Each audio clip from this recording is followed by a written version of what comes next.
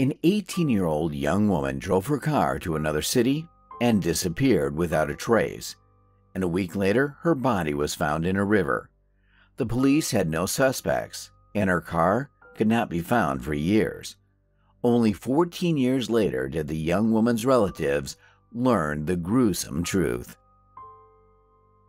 Lisa Kimmell was born July 18, 1969, in the small American town of Covington, Tennessee. Soon her parents had two more daughters, and in 1972, the family moved to a town called Billings. From an early age, the girl was distinguished by her independence and determination. She helped her parents take care of their younger sisters and also worked part-time at a local restaurant. Thanks to this, she earned a new Honda CRX for herself even before she graduated from high school. The young woman also finished her license plate with the inscription, "Little Miss," as she was often called by her parents and sisters, and these plates would play a significant role in the whole story.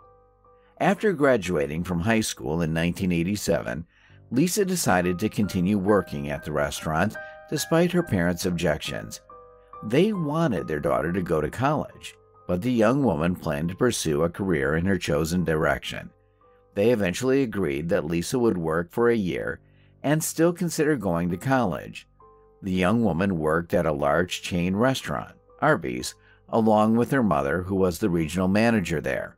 And soon after graduation, Lisa was offered a management position herself, but already in another city. She was to go to the suburbs of Denver, about 900 kilometers from home, and manage a restaurant there. For the 18-year-old young woman who had just graduated from high school, it was a serious challenge, but Lisa accepted without a shadow of a doubt. In addition, her mother frequently traveled to Denver for work, and they saw each other almost every week. Sometimes the young woman herself drove to her family's house in Billings. The restaurant where Lisa worked was in a town called Aurora. She quickly settled into her new place, rented an apartment, and was generally excited about her new life. She made new friends and a few months later started dating a guy named Ed. He often went to Aurora, but lived 800 miles away. On Friday, March 25, 1988, Lisa was getting ready with anticipation for the weekend she had big plans for. She was going to go to Billings and take her boyfriend with her to finally introduce him to her family. He lived in Cody, Wyoming, which was along her route. Lisa planned to pick him up and drive on with him from there. She left Aurora at about 4 p.m. She had about 7 hours to drive to the boyfriend's house. After driving about 400 kilometers, Lisa reached Douglas, Wyoming. Apparently, she was in a big hurry because at 9 p.m. a police officer stopped her car for speeding. According to his radar readings, Lisa was going about 140 kilometers per hour. He gave her a $120 fine, which state law required her to give to the officer on the spot. Lisa didn't have that amount with her, so the police officer suggested she withdraw the money from the nearest ATM near the road. They got there, but the terminal did not support Lisa's bank card. According to the rules, the police officer had to detain the offender who was unable to pay the fine, but the man agreed to let Lisa go on the condition that she send the check to the local police department. The young woman got into her car and drove on. It was about a 4-hour drive from Douglas to her boyfriend's house. Woman, he never waited for her that night, and toward morning, Ed fell asleep. When he woke up at about 7 a.m., Lisa was still gone. In those days, there were no cell phones, so he had no way to contact her. Instead, the guy started calling the police departments of the two states. He gave them information about Lisa and her car, wondering if anything had happened. The police accepted the information, but would not file a missing persons case. The reason for this was the fact that Lisa was 18 years old and too little time had passed since she disappeared. The guy waited a few more hours and then started calling mutual friends. None of them knew where she was missing. He also called Lisa's boss and then tried to contact her parents, but they were not at home. They came back hours later and their phone was ringing off the hook. Several people tried to contact them at once to see if they had heard from their daughter. At first, the parents thought Lisa had just been delayed and was still on the road. She had traveled this route many times before, and it was hard to imagine that anything could have happened to her, but time passed and she was still gone. By then, her parents had called Ed and called him over to their house. The first meeting that Lisa had planned for so long happened without her and under such unsettling circumstances. 2 days passed. The young woman was still unreachable, and the police refused to start looking for her. According to the law, it was necessary to wait 72 hours before filing a missing person report. The parents decided not to sit idly by and start searching on their own. Lisa's father hired a light aircraft pilot to fly along the road where the young woman was supposed to be. He hoped this would help locate her car, but the search was unsuccessful.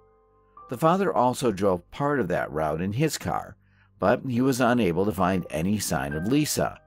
The family did not stop there. The young woman's parents contacted a private investigator they knew, who had previously worked for the police. Thanks to his connections, he was able to convince the local police department to take an early missing person report. Unfortunately, they could not find any solid leads.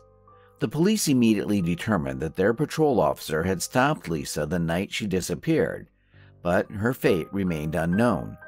Only one thing was clear: the young woman had disappeared with the car somewhere between Douglas and the town of Cody. The police had searched the area along that route, but there was one significant problem. We are talking about hundreds of miles of fields, woods, and mountains. It took months of work and thousands of people to cover the entire area. For this reason, the search on the ground made little or no progress. 8 days passed. On the morning of April 2nd, a man called the police. He said he was fishing in a river near Casper, Wyoming.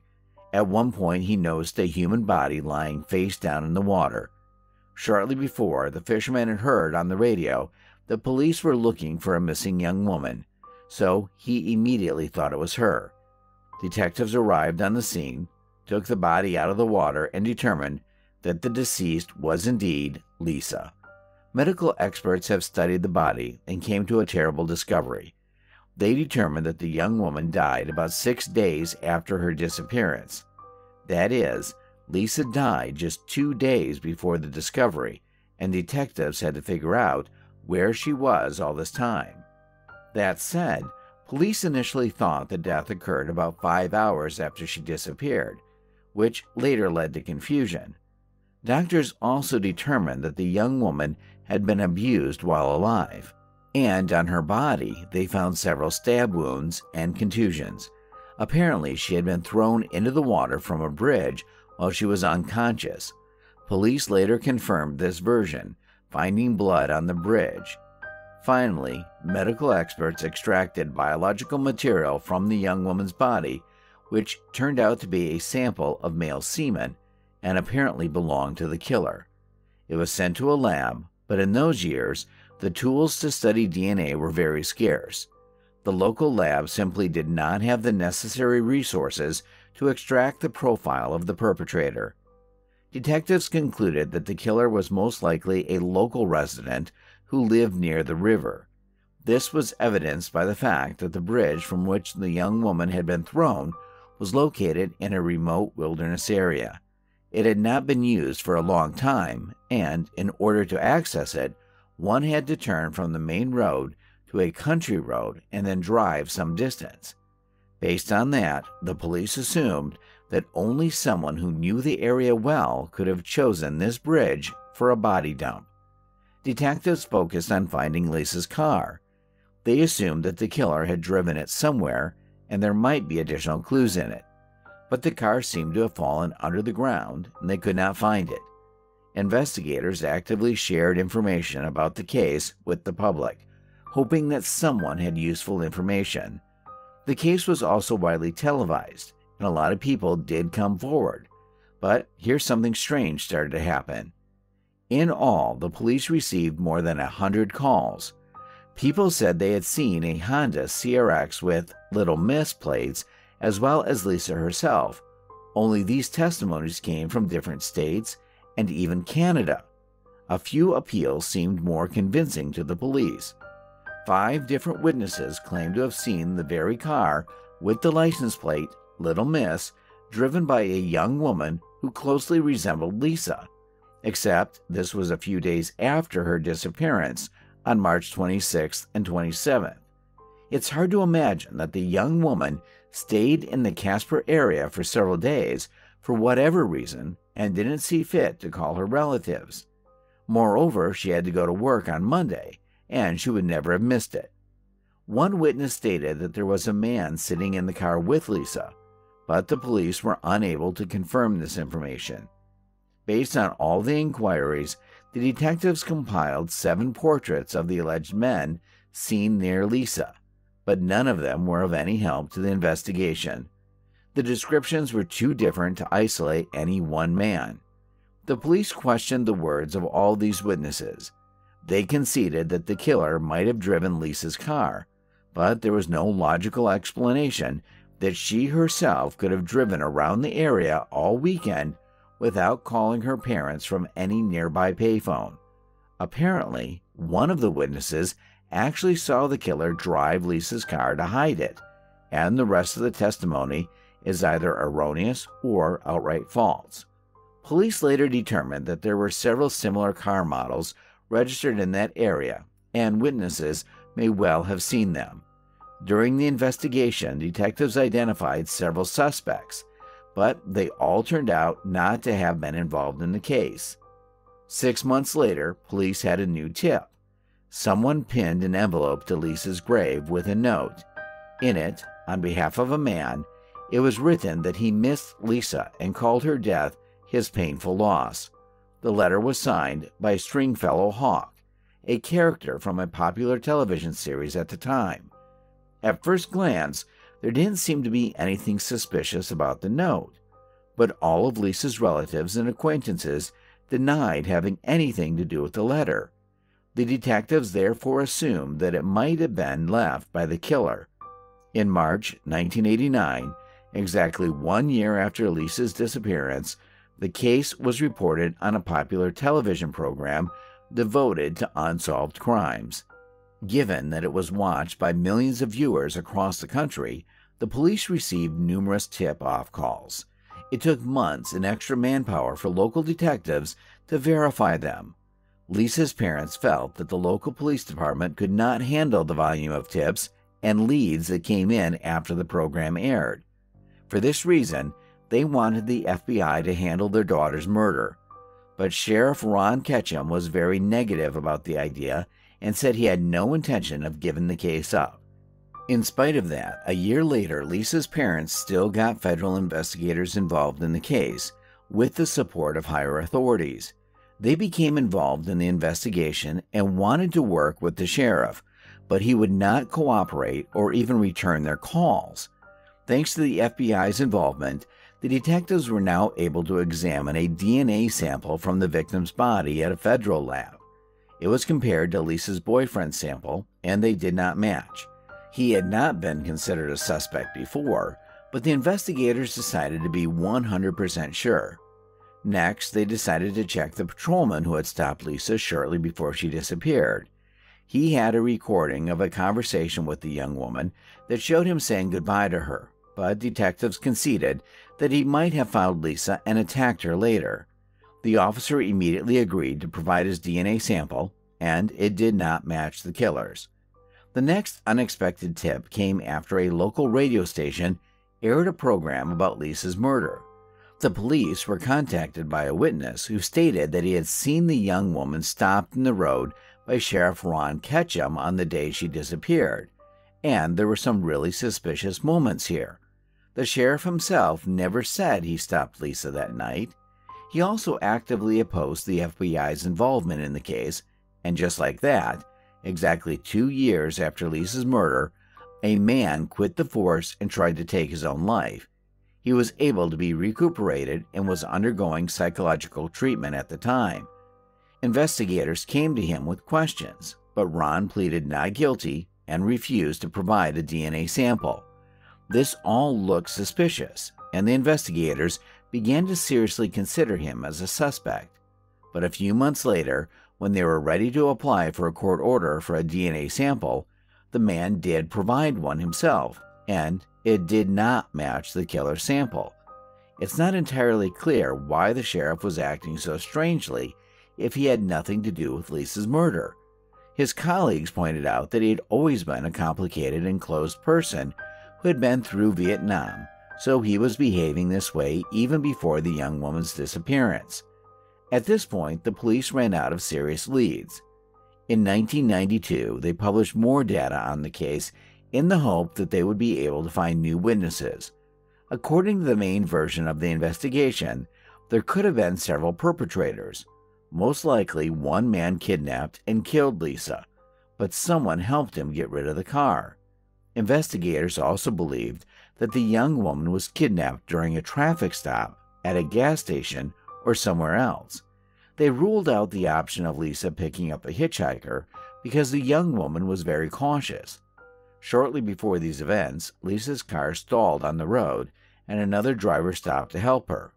The young woman did not get out of the car and only lowered her window slightly to talk to him because she understood the potential risk.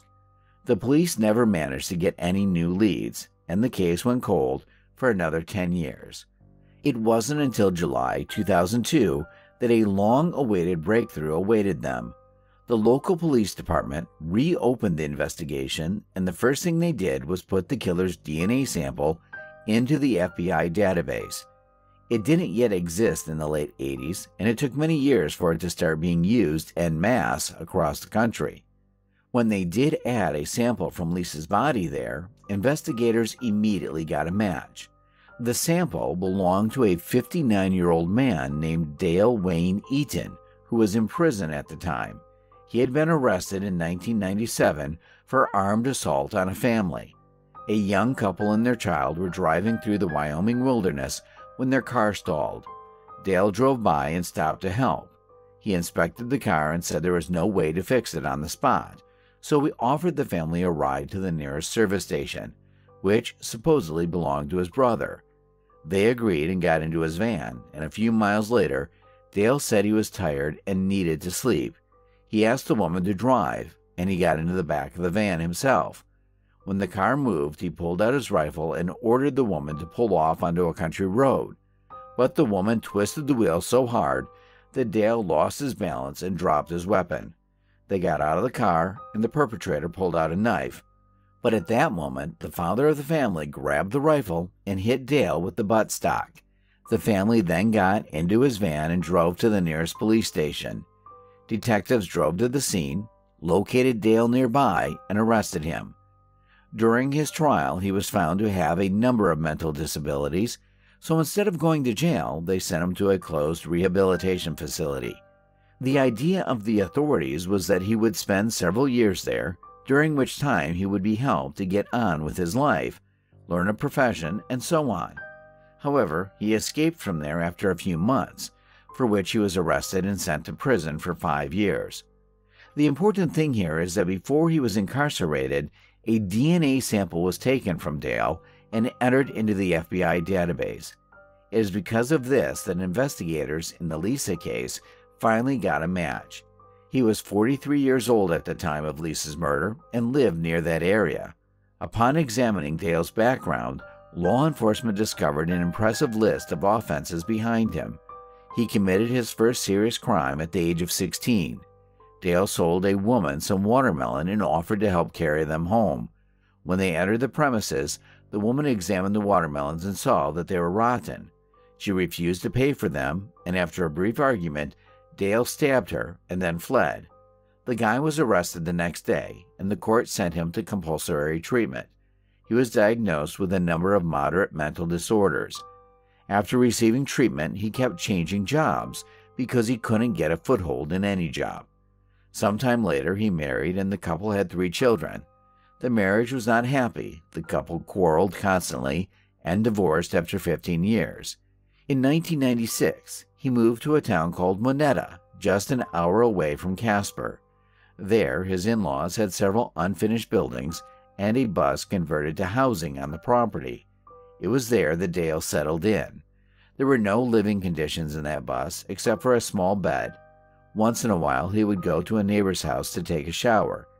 As a result, there was an inveterate repeat offender before the investigation whose DNA was found on Lisa's body, but they wanted more evidence before they could charge him.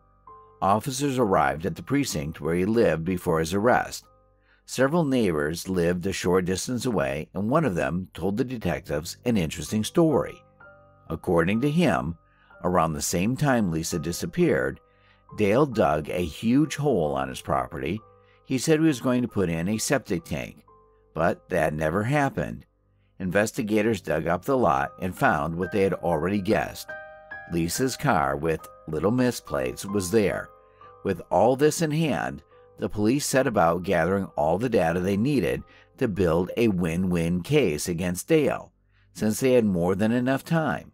While in prison, the man had killed his cellmate, so it would be a while before he got out.